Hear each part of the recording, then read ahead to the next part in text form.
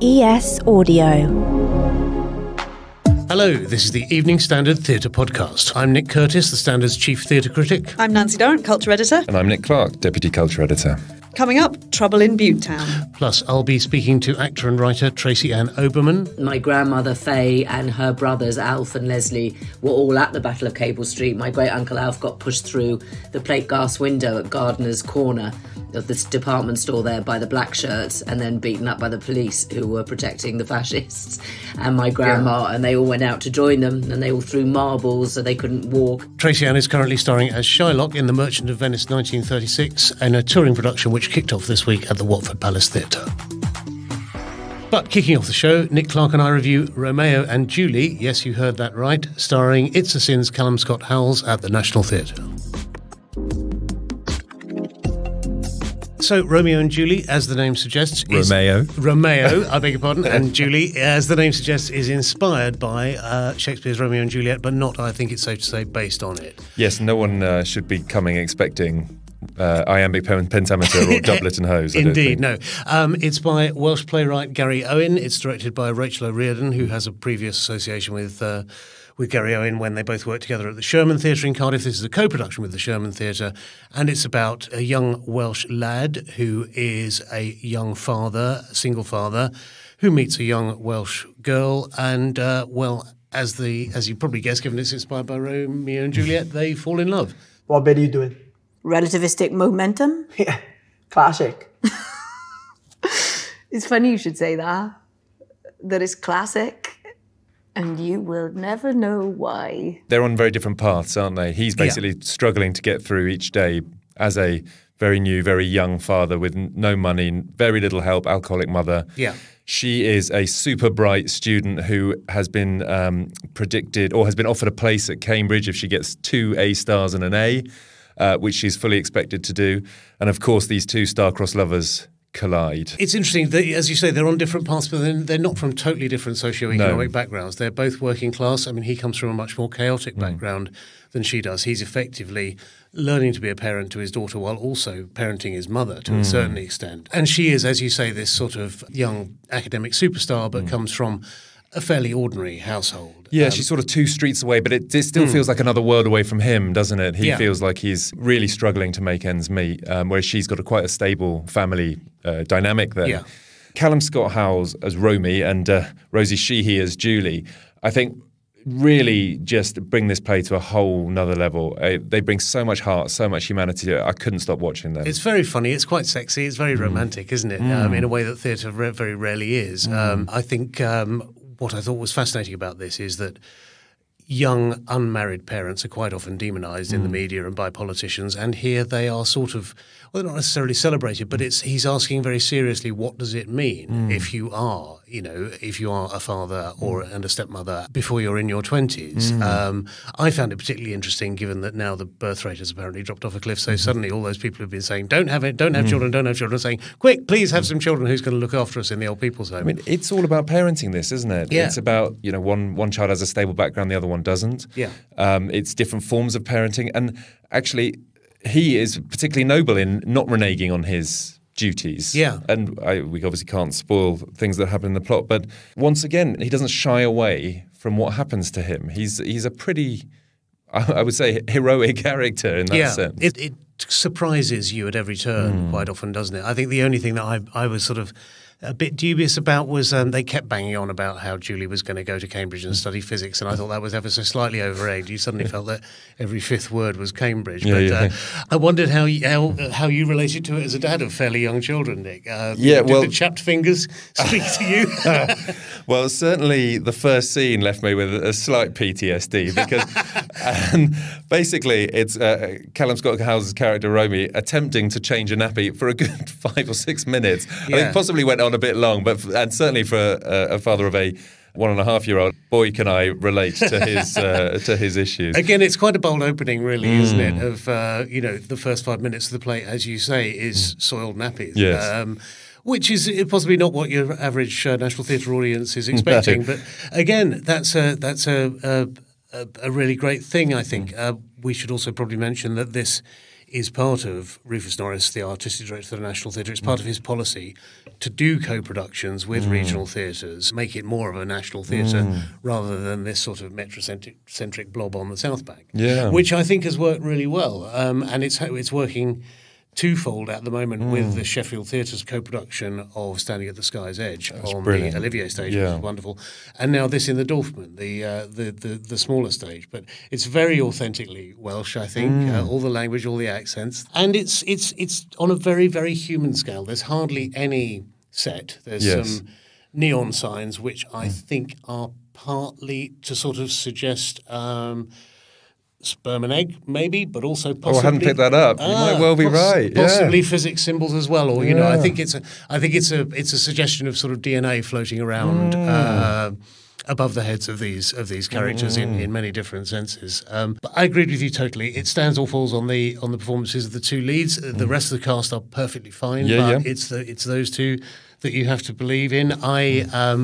I really enjoyed both their performances. Yeah, I mean, I thought Rosie Sheehy has a great sort of naturalness to her. Callum Scott Howells has he's quite heavily worked out in this. He wears cap sleeve t-shirts, doesn't he? He's got enormous arms, which might surprise those who saw him in It's a Sin, where he played a very sort of diffident, slightly waif-like character. And you sort of sense the weight that is resting on those quite worked out shoulders for him here. And also, it seemed to me, and he's quite, mannered, and he feels to me like he's a kid in a adult's body. It really, I think that's the performance. That's what, he's 18 and he's got a kid, and you're just thinking, how is he dealing with this? Because he's a kid himself. Yeah. And I think he really brings that across in his performance. Yeah. With the plotting, I mean, it's less Romeo and Juliet, a bit more Good Will Hunting. It's sort of, can the super brain escape the surroundings and do it for everyone, take everyone with her essentially to Cambridge. Yes, you're right. I thought it was a terrific piece of work. I agree. It was very moving, and at the end of the play when I was watching, it was absolutely quiet. You could hear a pin drop, and I think that's absolute testament to the performers and to the writing. Okay, so 2 thumbs up for Romeo and Julie at the National Theatre. After the break, I'll be speaking to Tracy-Ann Oberman, former RSC star who you will know from EastEnders, Ridley Road, Friday Night Dinner, and a personal favourite of mine, Toast of London. So we'll be back after these ads. Make sure you hit rate and follow.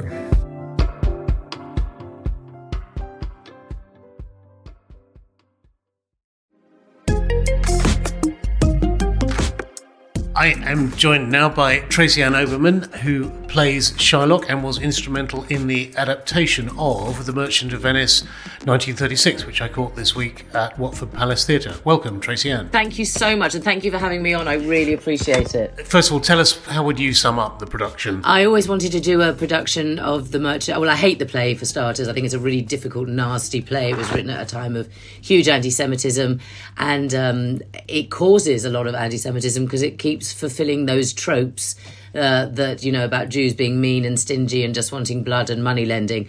I think it's a very difficult play, and I always wanted to do a production where you had a female Shylock, because I wanted to know how it informed the relationship with her daughter Jessica.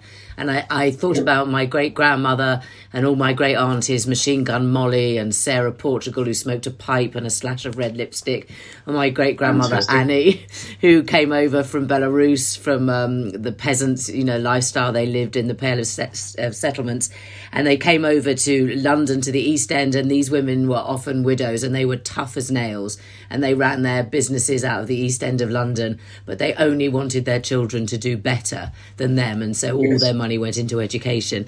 And that was my starting point for this, and it was a complete passion project for many years to try and get this off the ground. Right, and it's set in 1936, around the time of the Battle of Cable Street. Exactly, it's the weeks leading up to the Battle of Cable Street. We've taken our Venetian aristocracy and we've turned them into the upper class Oswald Mosley fascists, the British Union of Fascist fans. As we know, Mosley had a massive support from the aristocracy, not least his wife Diana Mitford. They got married at Goebbels' house with Hitler as a witness, and Hitler taught Oswald Mosley and Diana Mitford everything there was to know about whipping up Jew hate to get political acumen and a foothold. What do you think having a female Shylock brings to the play? How does it change the dynamic of the play or the texture of the play? My own experience of standing up to anti-Semitism and receiving a huge amount of misogyny, I think it opens the play up to seeing what a nasty play it is, because I think that by having a female Shylock, you have misogyny as well as anti-Semitism tied in there, and particularly in the court scene when you have these men and two women dressed as men who turn on her in a way that they don't need to. Once the bond has been destroyed, they really don't need to destroy her of everything. And it's like magpies, attacking a sparrow. It's a horrible, nasty, bullying environment. And I think you see Shylock through a different prism of seeing her as a woman who's a survivor, and you may not like her, but you understand her. And I think, as David Morrissey said to me, actually, it opens up that relationship of a mother and a daughter, so that relationship becomes something incredibly meaningful as well. So you can see just how much it destroys her when her daughter runs off and takes everything with her. This has a personal dimension for you, doesn't it? Because your grandmother was your grandmother, your great-grandmother who was at the Battle of Cable Street? My great-grandmother, my grandmother Faye, and her brothers Alf and Leslie were all at the Battle of Cable Street. My great-uncle Alf got pushed through the plate glass window at Gardener's Corner of this department store there by the black shirts, and then beaten up by the police who were protecting the fascists. And my grandma, and they all went out to join them, and they all threw marbles so they couldn't walk. And I mean, it was an English civil rights moment where all the working class communities pulled together on that day to protect the Jews. You play your Shylock with quite a strong accent as well, which sort of others her as well, doesn't it, amongst these very cut glass British accents that she's surrounded by. I wanted to honour those women who had my Bubba Annie, who was a great inspiration for me on this part, spoke with a very strong Yiddish accent all her life. She barely spoke English really, and a lot of them still spoke with that thick Yiddish accent. So I wanted to honour that, and it did mark them out as different. And those women, who'd been so, I think it's the same for all immigrant families with strong, tough women. These women come over here, the very thing that made them survive the culture and the emigration that they had, it was that they were strong and tough and able to talk their way out of things and barter. And then they come to England, particularly in the 30s, where the upper classes and the upper middle, the middle classes want their women to be decorative and quiet and just sort of there to look very pretty. And so these tough, strong immigrant Jewish women and others were an anathema to them. You're a mother to a daughter as well. Did that inform your playing of Shylock? Very much so. In our play, our Jessica is very young. She's 16, just turning 17. I have a 16-year-old daughter. When you have one daughter, your relationship is very, very intense and very close. They're your absolute best friend, but your absolute worst enemy. It's a really tight relationship.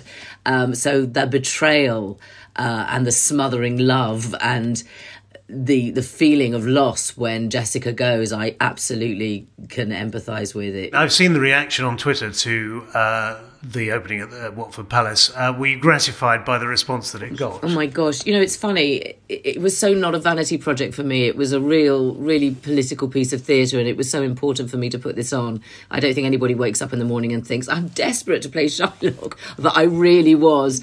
And I really wanted to take this play and use it as we've got a great education project going alongside it. I really want to help teachers to teach this play, both historically, to put the Battle of Cable Street. There was so much about this play that meant the world to me. So yes, to have it out there, designed, music, light, acting in the absolute way that I wanted it to be done, and to have it received so positively and with so much love has meant the world to me. It really feels like the project of my life. It must have been very weird because you had to step out of Noises Off in order to do The Merchant, which is a hell of a sort of double-hander to be doing. It must have been very strange alternating between the two projects. Exactly. Well, I was The Merchant's been in my blood for 4 years. I've been over every single thing about this, the design, the music, the concept, working with Bridget Larmour, our director. So, it felt that it came from my heart. But yes, I have to say, having opened in Noises Off and doing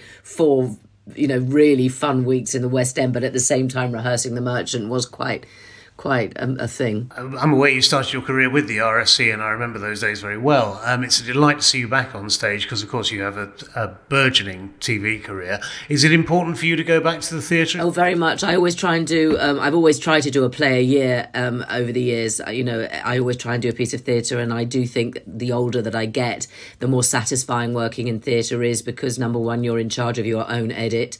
Number two, nobody can take away your moments where you think, why did you cut away from there? Also, the immediate reaction with the audience feels incredibly important. And I think, being on stage is an actor's medium, whereas I think screen acting is more a director and editor's medium.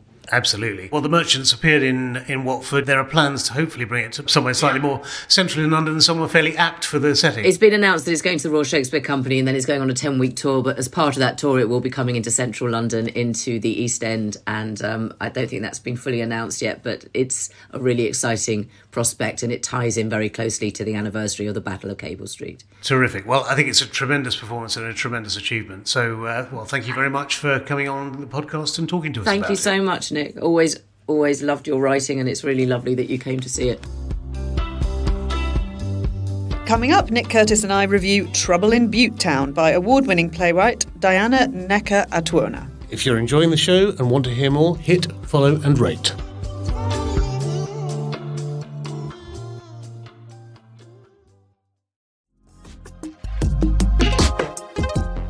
Welcome back to the Evening Standard Theatre podcast. Let's get into Trouble in Butetown at the Donmar Warehouse by Diana Necker-Atuona. So it's set in an unlicensed boarding house in Butetown, which is in Tiger Bay. Tiger Bay is, I discover, Wales's oldest multi-ethnic community and has been since the 19th century. And the residents of this boarding house reflect that. I'm going to whiz through them. It's set in the Second World War. Also a very good point, yes, and crucial. Yes. There's a white woman, Gwyneth, who is married to a black sailor who we actually don't meet except in a photograph. She has two mixed heritage daughters of 17 and probably about, I don't know, what do you think, 10 or 11, something like that? About that, I'd say, yes. Connie and Georgie. There's Norman, a ship worker from the Caribbean, and Dullah, who is, shall we say, a selectively observant Muslim. His girlfriend, Peggy, although she doesn't live there, she's a black woman, and Gwyneth's older brother, Patsy.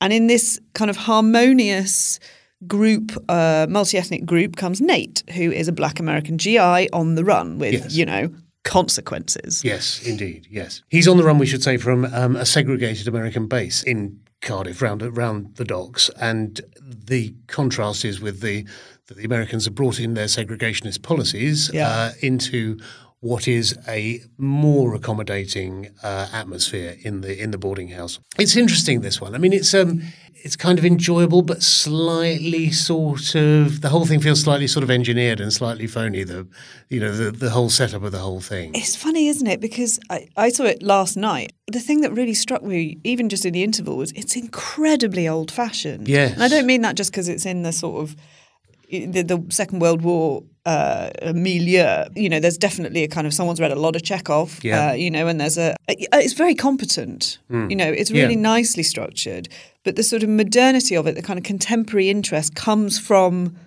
that location. It interested me. I was glad to know that area was extremely ethnically diverse. And I looked it up afterwards and I found out that by 1911, I think it was, the proportion of Cardiff residents that were black or Asian was second only to London. Yes. I'm glad to know that. I think that's really interesting. Yes. Obviously, mostly around the docks. But the actual play itself, it feels deeply uncontemporary. It's kind of, yes, and it's kind of, as I say, lots of different confrontations are sort of engineered in it, like the fact of Dullah, the Muslim character, having this black Welsh girlfriend, and they have these discussions where she's sort of like, oh, you're going to go home and have an arranged marriage after this. He's like, no, I'm not. And then you think, I bet you are. Yeah, you are. You clearly are. I bet you clearly are, and you're not going to be swigging beer like you are in this Cardiff front room. No, exactly. Moonshine that our hostess Gwyneth brews in her outside lab out the back of it. You can sort of see the joins of all of it, and you can see the arguments coming down the track at you, can't you? I know it sounds ridiculous, but it's very playy.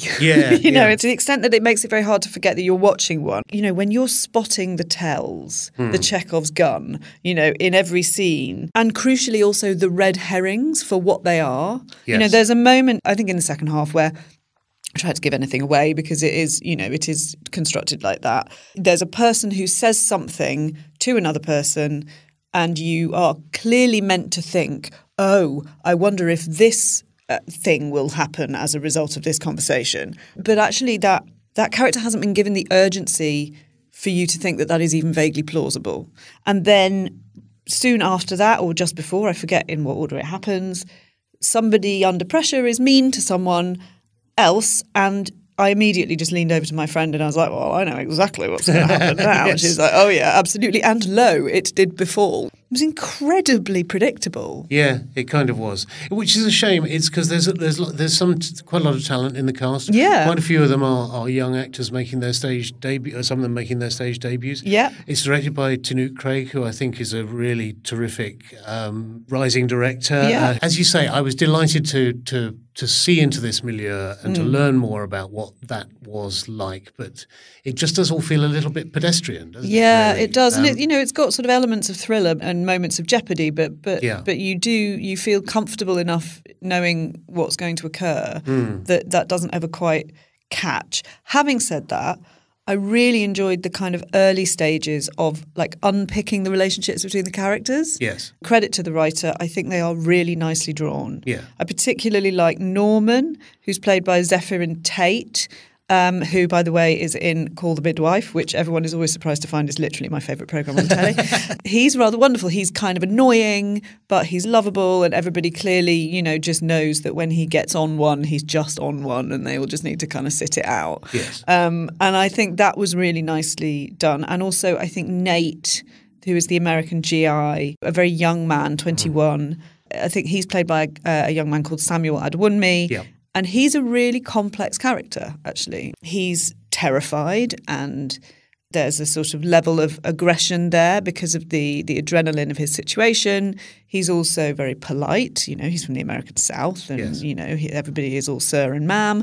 And he's also kind. Yeah. I'd like to say a word for Rita Bernard-Shaw, who I thought was a great sort of natural stage presence, even though I believe this is her stage debut, or certainly a very early stage role. She plays Connie, who is the 17-year-old daughter of Gwyneth. She stood out for me because she's got the kind of that 17 is a very interesting age for a young woman, especially one who has not been allowed out since her early teens, and she had the kind of petulance and childishness, particularly in the way that she deals with her younger sister, Georgie. Yeah. Who was the child actor I saw was Rosie O'Kenner, the night I saw it, who was just wonderful as Georgie. I mean, this sort of surly, petulant, precocious young girl. She was fantastic. That relationship was very nicely done because this 17-year-old is still a child, and up to a point, and she essentially bullies and behaves appallingly towards her younger sister. She regresses in the way that one does when one goes into a family situation whenever she sees her. We've all been there.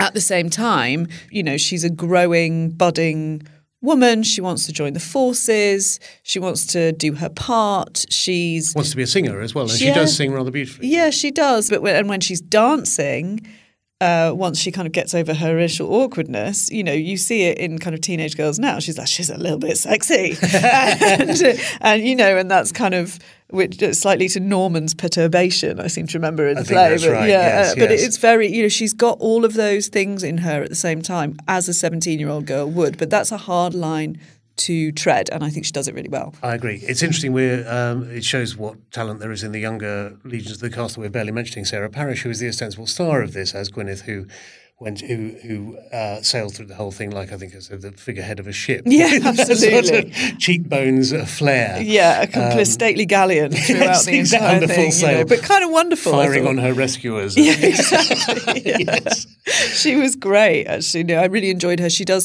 creates a great anchor, I think. Yeah, absolutely. Okay, well, mixed feelings about Trouble in Butetown, but I think certainly entertaining and with a lot to unpack. Yeah, and a lot of potential, I think. Yeah. That's it for this week's episode of the Evening Standard Theatre Podcast. I'm Nick Curtis. I'm Nancy Durrant. And I'm Nick Clark. We'll be back next Sunday. Make sure you hit rate, follow, and leave us a review. See you soon.